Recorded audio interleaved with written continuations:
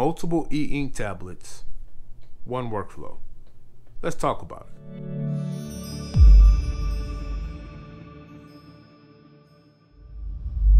Welcome everybody back to the channel. My name is Aaron Reed and this is 2530 Media. If you're new here, go ahead and hit that subscribe button. And if you're enjoying the information that you're getting, well, you guys know what to do. Hey, find that like button. It's somewhere over there. So today we're going to talk about using multiple e-ink devices within one use case or one workflow. As you guys know, I love the 10.3. That's my daily driver. Now recently I've picked up the VIWoods AI Paper Mini for a specific use case, mainly for on the go and at work. I use it at work for my meetings, whether it's in person or Zoom. I also move around a lot at work, so I use that for note taking. The 8.2-inch screen actually is pretty good for long format writing. I didn't think I would be doing that much long format writing with the 8.2-inch screen, but I actually do. So with that, I use it to write down some quick ideas, outlines for projects, and creative ideas, and other things. So with that, I had a dilemma. I needed to find a way to get those notes onto my 10.3 so I could finish those assignments, add those journal entries into my main journal that I use. I travel a lot. Sometimes while I'm on a plane, I don't want to pull out the 10.3. So that's when I use the AI Paper Mini. Today I'm going to show you guys how easy it is to move files between the two devices. Even though they don't live in the same ecosystem, I have a workflow that allows me to move documents from the 10.3 or to the Mini, incorporate them into my workflow, be able to tag them, categorize them, add them to the outline or index, and continue my work. So let's get into it. So we're going to start with our VIWoods transfer. So this is where we're going to transfer our note from the VIWoods AI Paper Mini. We'll bring it here to the VIWoods transfer desktop application, and then from there we will save it to a folder.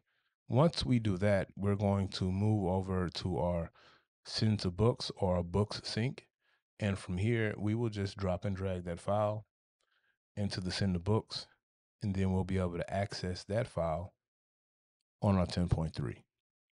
So let's get into that process now. So we're here at the home screen of our AI Paper Mini, and we're going to go into our paper app.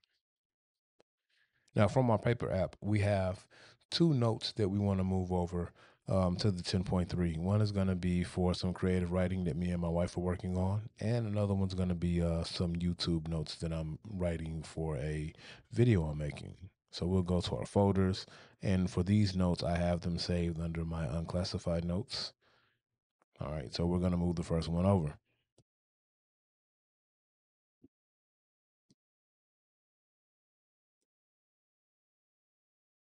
Now, when you get to this point, you have a couple of options how you want to share it. You can share all pages of the notebook or just the current page. You can do a PDF or you can do a TXT or a PNG. For this one, we're just going to send it as a PDF so we can use it on a 10.3. For your file transfer methods, you have a couple of ways from the QR code that will allow you to use your smartphone or iPad to scan that QR code and send it to the VIWoods transfer. You can email it to yourself. You can go ahead and just send it directly to the VIWoods transfer, or you can also use a Bluetooth transfer. Now, for transparency, I have never used the Bluetooth transfer. My main three methods of using to transfer files or notes from the AI Paper Mini off device will be the QR code, the email, or the VIWoods transfer. So we're going to use VIWoods transfer.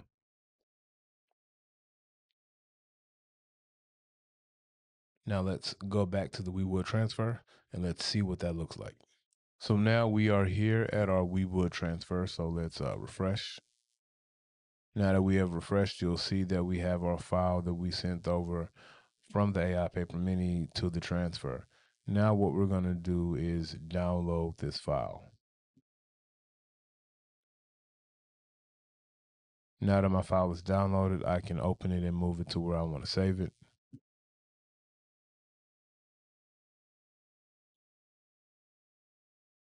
So now that I have my note saved here, I'll show you guys from there. I just file it so I can move it to the 10.3. So now as you see here, guys, I have a SSD that I have folders for my 10.3 and my AI Paper Mini. This is just the landing place for my files that I'm going to move between the two devices. So if you look here, I have a folder for the 10.3 and the AI Paper Mini, and this is our document that we pulled over from the AI Paper Mini. So now I'll show you guys how I would send this document to the Boox Drop. So now that we have our send the books open, you have one or two methods. You can drag the file over here for a drag to upload, or you can just go in and simply upload the file.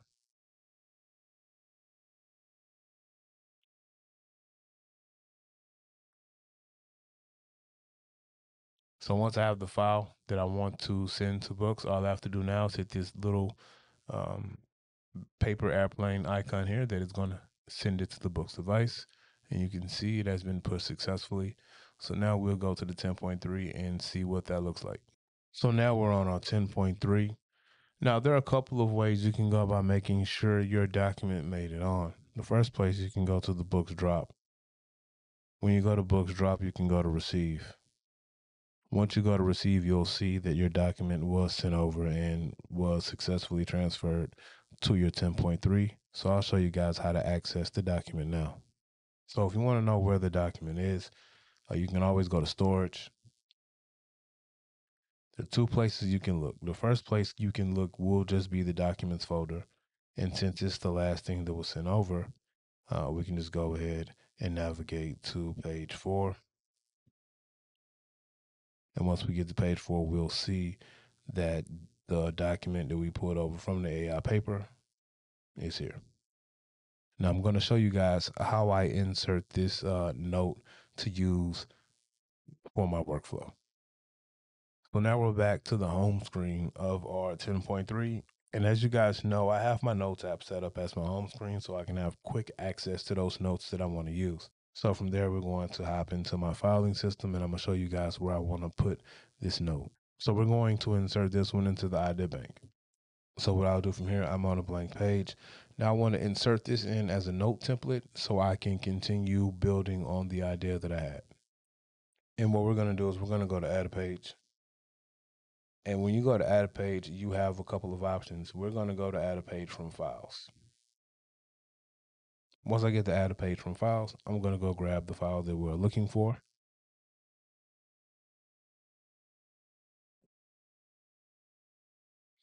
We're going to add both pages.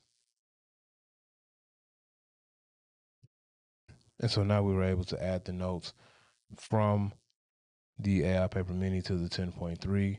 So now I have them here. Now, one of the bad things is I can't edit any of the words here. I do have the option to highlight and do some other things. I can also make some tags. So if I want to make a tag on the information that's here, I can simply just create a tag. I'm going to actually have to write the tag that I want, but that's okay. There's nothing wrong with that.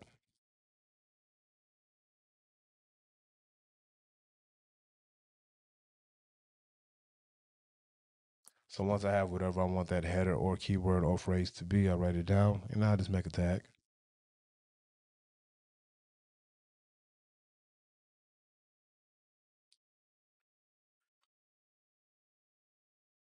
So the tag that we're going to use is going to be demo tag 1, and we'll add another tag, which will be idea bank, and we will add VIWoods YouTube. Now that I've applied the tags that I need, hit OK. And so now I've added a tag to this page, which makes it searchable. I can also add it to the table of contents if I want to be a part of that outline. So I'll show you guys you can do that as well.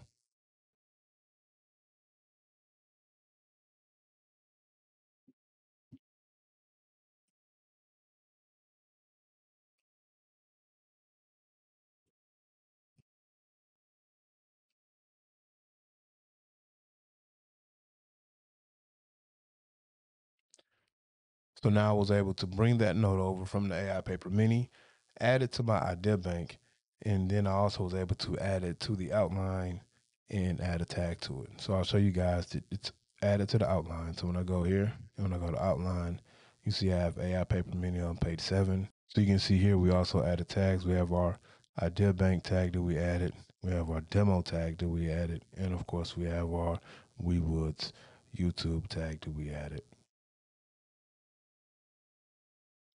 So let's transfer one more file over. So now we're going to go over one more use case with both the AI Paper Mini and the 10.3. Now this time we are going to convert our handwriting to text, and we're going to send that over as a PDF. And then we also will send over just the handwriting notes, and I'll show you guys how I use the two.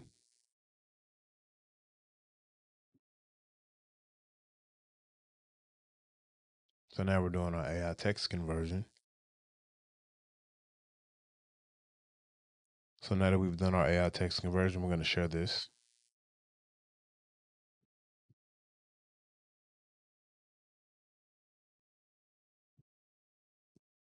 And now I'm also going to just share the handwritten notes.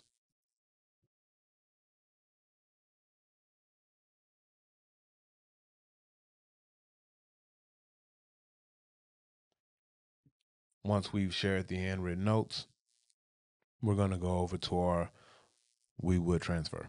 So now we have both of our documents inside of our VIWoods transfer, and we will move those from here to our book. So on the VIWoods transfer, whenever you're going to transfer your handwriting recognition that you used with AI, it's going to be here in other. After you send it to the transfer, it's going to be AI paper response. And so what this is going to be our handwriting to text conversion. That's where you'll find that file. So we'll download this as well. And then we're going to send this over to the 10.3 in the Boox drop.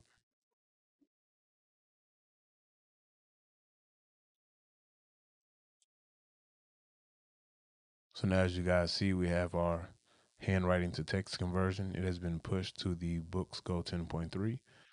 So now we're just going to make sure that's pushed there. And now we'll go check it out on the 10.3. So now we have all of our documents here on the 10.3. So let's open one.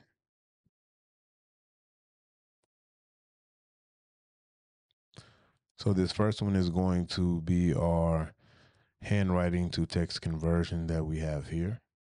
And then the next one is going to be our handwritten outline.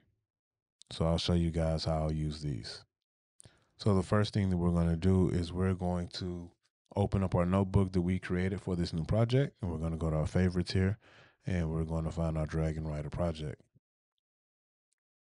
So we're going to do two things here. One thing, we're going to insert the handwritten notes. So I insert those handwritten notes in case I want to build off of that idea or that planning, and then we can add it to our outline. We can add some tags to it, and then we can just write more information. So let's do that first.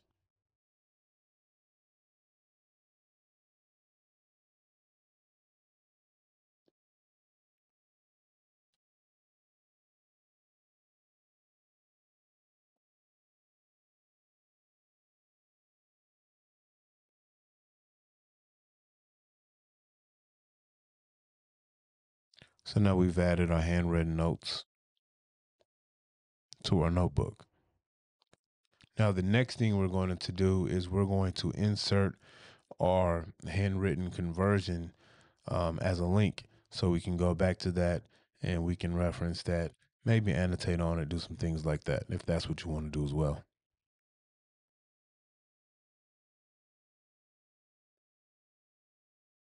So here goes our document right here.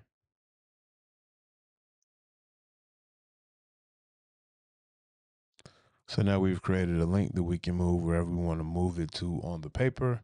We're going to move this link under our plot since it is plans for the plot.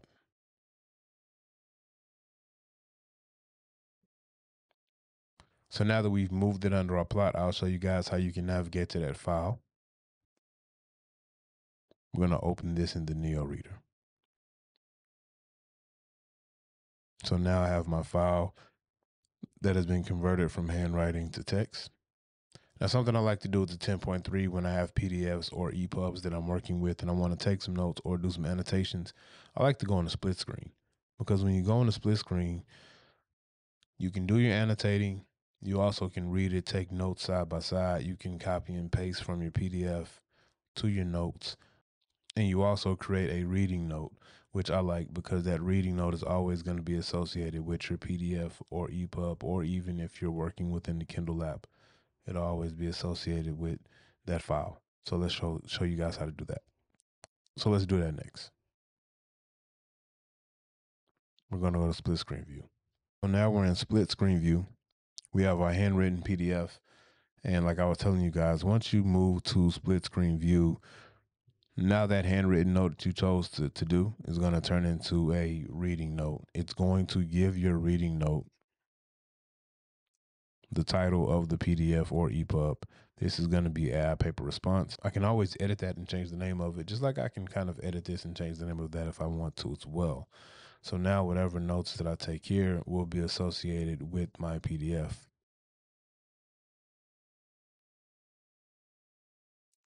And I can move this to each side to get as much space as I need.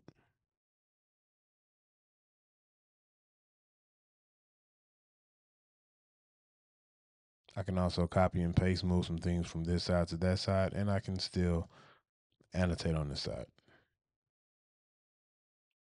So I have all my tools that I need within the Neo Reader if I want to do that here.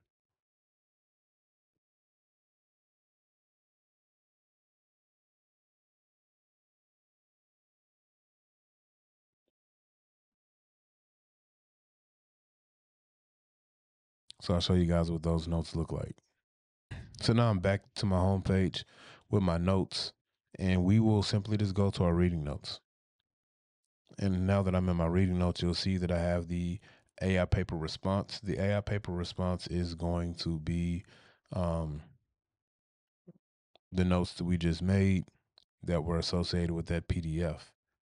So if I would have made some notes, copied and paste, sent all of that stuff over here, we will be able to see that in this space here.